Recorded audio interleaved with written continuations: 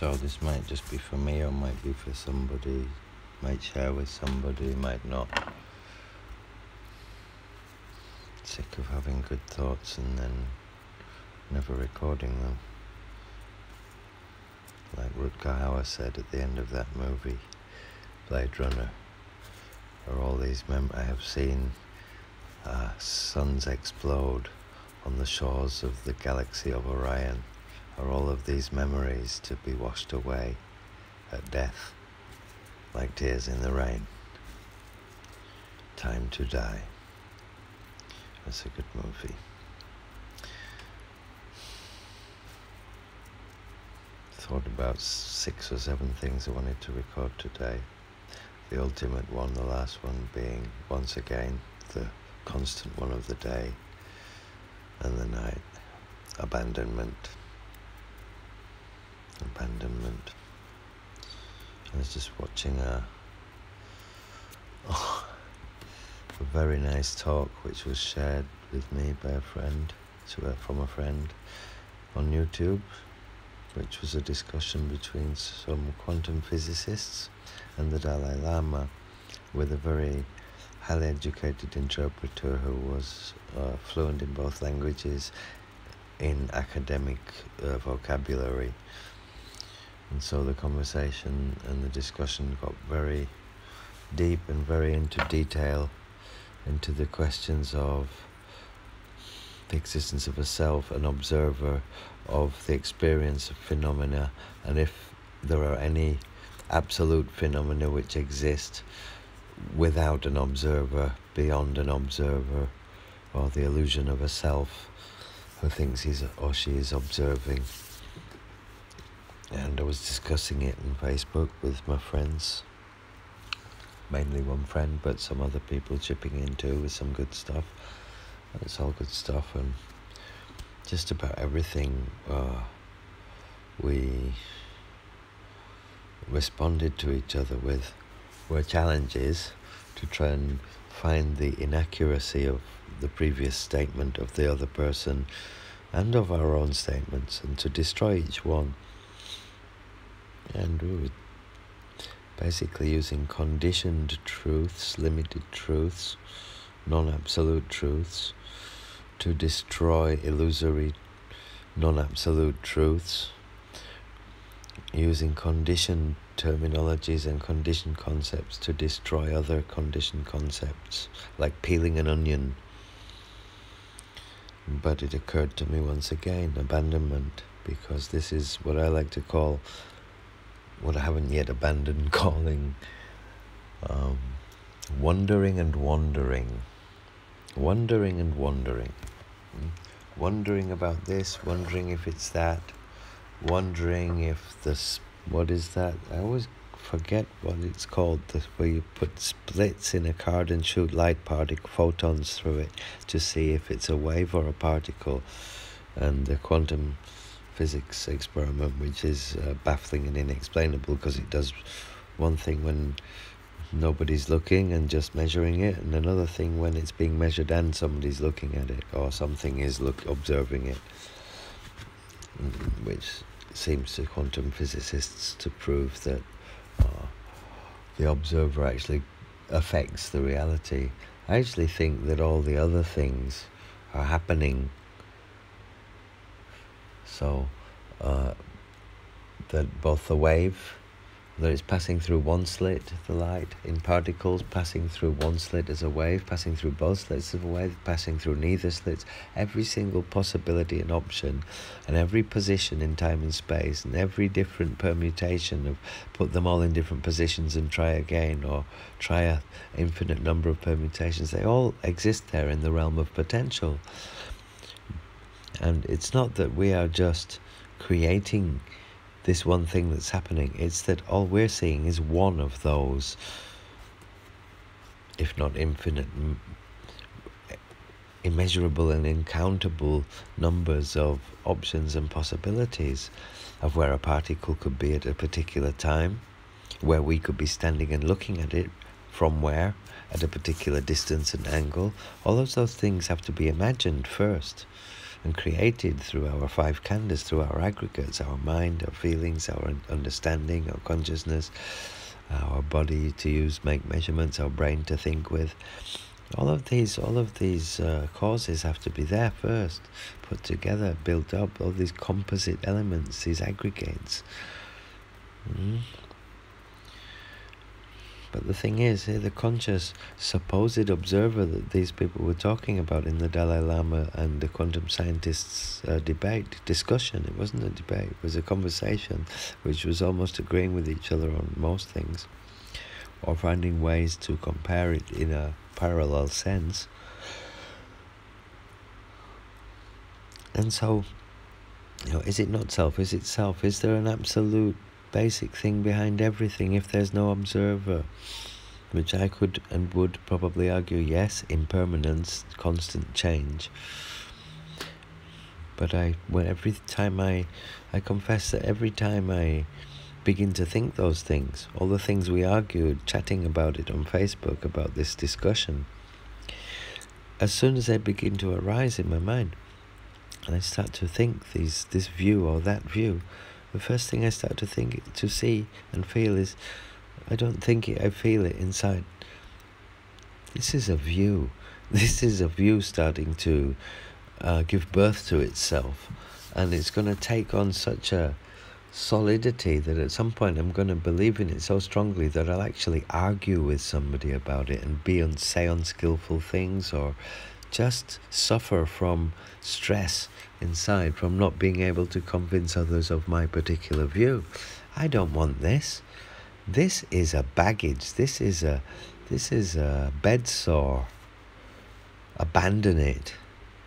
And it occurred to me that these things we hold dear, including the thing we call ourself, which can be offended, the thing, this is unjust to me, this is happening to me, that is my things, those are my things, that is my life, this is my happiness, this is my whatever, yeah? This is happening to me. It's not happening to me, it's just happening. Things are happening. Maybe they're not even happening. Maybe I'm just imagining it. But the suffering which arises from the emotion, and the emotion which arises from the clinging and the attachment to views. And why? Because those views, we have a self-identification problem with them. We identify the self with the views, and we think that the views that have formed in our mind are the self. And so if anybody disagrees with those views, they disagree with the self. If they offend those views, they offend the self. If the views are not the self, how can anybody offend them? And if you think somebody offends them, are they offending the views or are they offending yourself? And why are they offending yourself if they're talking about the view? It's just a view you thought of. You might change it later. It's just a view. And if you take a cube in space and you place yourself outside of that cube somewhere on the perimeter, or in an imaginary spherical, let's say at a distance of what we call 100 meters, within visual distance that you can see one side big enough to see the details on it, say that. You look at that cube, you might see three sides if you're looking head on at one of the corners of the cube. And you can see what's painted on each side. There's a different painting on each panel of the cube. You will never be able to tell me what the other side of the cube looks like, or what paintings are on it, or if it's there at all even, because you can't see it from your point of view. But that doesn't mean it's not there. Which is why two people can look at the same thing and see something completely differently. But the beauty in that is that they might both be right. And that's always worth remembering, to not get offended. If you do have a view, if I have a view, then just because the other person has a different view, it doesn't mean they're not right, and it doesn't mean I'm not right. Beyond that, even thinking and saying these, I have something present in my mind which says, even that is a view. And that all views, just like is stated in the Buddha Dhamma, as expounded by the Lord Buddha, that all views are erroneous, micca-ditthi. Micca-ditthi means wrong view, false view. And the Buddha did not pertain to any views, apparently, and that all views, the views that the universe is infinite, the view that the universe is finite, the view that it is neither finite nor infinite, the view that it exists and other that it doesn't, the view that it both exists and doesn't exist, or the view that both and neither and either and all at the same time, and the view that nothing at all, and the view that everything, and that all is one, and that everything is separate. All of these views are wrong, because they're views, and you can't see everything when you take a standpoint and see something from one point of view. The only way you can see something is when you see it from every point of view. And that needs to destroy self-identification through viewing self-seeking within things. This is my view, this is my house, this is my party, this is my day off, this is whatever. Mine, me. My food. And so they're natural instincts, they're part of nature's natural selection and evolution process, but arahants don't do those kind of dances. They don't dance. Arahants don't dance. And so abandoning wrong views of self-identification, how can that be done when we love ourselves so much? Well, by seeing that when we suffer, when we feel offended, when we feel sad, when we get angry, and so on, look at why.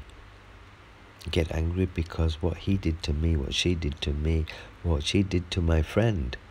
Oh, well, my friend, that's not me. I'm still getting angry. Isn't that because I'm righteous, or is that because I'm egoistic? How am I egoistic in that? I'm sticking up for my friend. I feel offended because they hurt my friend's feelings. Whose friend? My friend. Oh, it's me again. They didn't just hurt anybody's friend, because if it was just anybody's friend but not my friend, I wouldn't give a shit, would I? Or I wouldn't really feel so angry about it. And the only reason I feel angry about some person offending and hurting the feelings of another person is if it's my friend, or if it's somebody I know, or it's something I heard about. But if I didn't hear about it, I wouldn't go out trying to find out about ones I hadn't heard about. Wouldn't be my business. It wouldn't be something I'm interested in, my interest. It's all me. It's all me. And the only thing that makes us cling to it and get angry and get sad and feel lonely and feel hard done by, feel unjustly treated, and to get angry and have the fires of anger burn inside us, this all comes from self-identification. And if we see that suffering, and the cause of suffering being the clinging to the self-identification of this is my view, my beliefs, my religion, my country, my culture, whatever, yeah? The color of my skin, my body weight, my foot size, my nose length, whatever, yeah? My sexual inclinations, if I'm straight or gay or whatever. You get angry and you suffer. You feel hard done by and you suffer. And so if you see the suffering coming from this self, you start to abandon it. You abandon it because every time you see it arising, you see it dwelling within things. Instead of clinging to it and trying to feed it, you actually just want to dispose of it. And this abandoning the false views is very essential. And every good idea and every snappy answer and every interesting comment and response I can give to the most philosophical conversations even, which are so close to the highest dhammas, even those, anything that causes views and the emotions and beliefs and clingings and notions which arise and begin to propagate themselves from those views. I find them fearsome. I find them to be abandoned.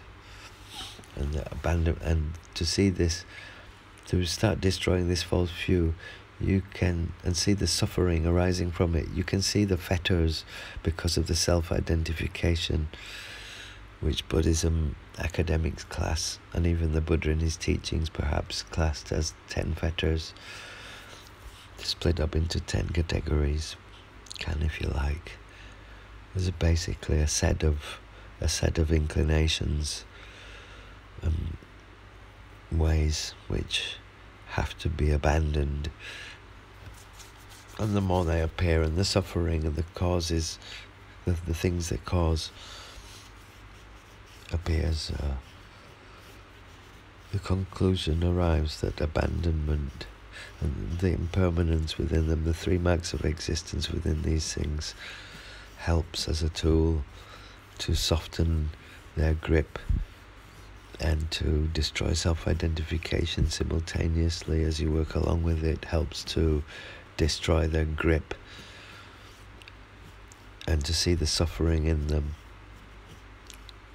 to really clearly see the suffering in them and the endlessness of samsara within them, the becoming within them, and the falseness of it, and to begin to get the notion of the absolute wonder that lies beyond that, stepping beyond that, because it's an absolute wonder and it's unexplainable, but it's real.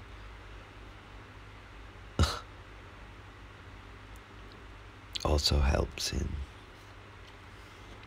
developing the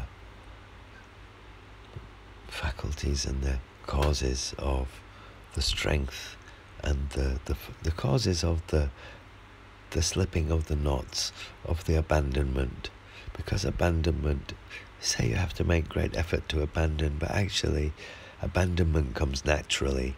Abandonment comes when you have already made great effort to see suffering, to see the causes, to see the fetters, to understand their role in samsara. And through understanding and seeing them with the Dhamma eye, through contemplating the Four Noble Truths, the truth of suffering and its causes, to not just know suffering has a cause, the Second Noble Truth, but to find what are those causes. Clinging, yes, but clinging to what? Clinging to views, clinging to notions, clinging to things through wrong view of self-identification, clinging to those things and nurturing them, the emotions and the conditioned thoughts, and the thoughts which stir the emotions, and the emotions which cause more proliferation of thought, which then stir the emotions, which eventually stir the mind into madness, and the mind then commands the body and the tongue to speak in madness. And then when the madness subsides, there remains only the residue, and when the good person returns, the regret is bestowed upon that good person. It's not bestowed upon the evil person, because whenever the evil element is present, the madness is present, then the good person is not present. The sanity is not present, but it is the sanity which suffers for the madness, which is the life of a puttachana, is the life of any enlightened person. Some of them live in very hard situations, and some may live in what seem like comfortable situations, but in fact they all endure the same basic sufferings of samsara. Some are more conscious of it, some are not conscious of it at all, and some are less conscious of it.